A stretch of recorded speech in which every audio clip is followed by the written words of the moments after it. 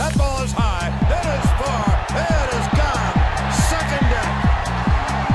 Aaron Hicks has a 3-homer game. Hicks hits one to the sticks. I'm Jared Smith with the MLB.com Fastcast. Well, after failing to score a run the night before, the Yankees erupting to hit 5 homers in the first 4 innings against the Red Sox, setting a new franchise record for homers before the All-Star break with 137. Aaron Hicks accounting for 3 of the Yankees' 6 taters in the game as they cruise to an 11-1 win over Boston on Sunday night, taking the rubber match of the 3-game set and taking back over the best record in baseball for the time being. Now let's have a look at the rest of Sunday's action. Kemp leaves the yard and puts the Dodgers in front. Chopper, stop by the Mayhew, can't pull the trigger. Puig dancing around, now head home with a throw lob to first, and he's safe. The Wild Horse runs crazy. The Tribe has hit 11 doubles in the ballgame. They get their 20th hit. Last time they've had 20 hits in a game, May 14th, 2014 at Toronto. Deep left center. It's got a chance. Gone. John Lester, a 3-run homer. Here comes John for a quick curtain call. If it's fair, it's gone, and it's game over. Andrew Knapp has walked us off in the bottom of the 13th inning.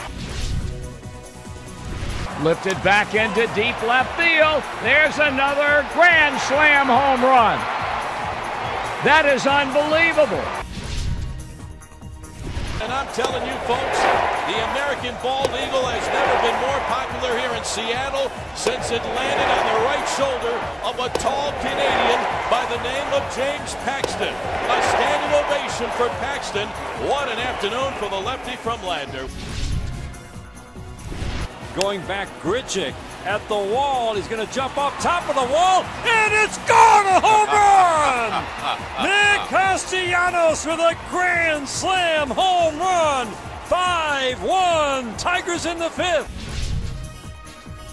High fly ball off the bat of Malik Smith. Back to the wall. That's gone! Malik Smith with his first home run of the year. And the Rays will add a run to this lead. That makes it 3-1. And clear the deck. Colin Moran all the way to County Cork, don't you know? Hits a grand slam home run in the 5th. Way back in the alley, and goodbye home run. A 2-homer ball game for Trumbo. That's number 10. Freddie Freeman has hit a 2-run homer. What an at-bat. Pointing at his dad up there as he circles home plate. There's the guy we know. Back goes Anderson. He takes a look, and it's out of here into the second deck. As Dribble Cabrera with his 14th home run of the year. And the Mets now have a 2-0 lead in the 3rd. DeShields coming on. A misplay by DeShields has got by him. It's going to the wall and right. Abreu around second. He's going for 3. The run home. 2-0 Sox. And Abreu's in the 3rd with a triple. Crawford slashes one down the left field line. That's going to be in there. Base hit. It will roll through to the wall.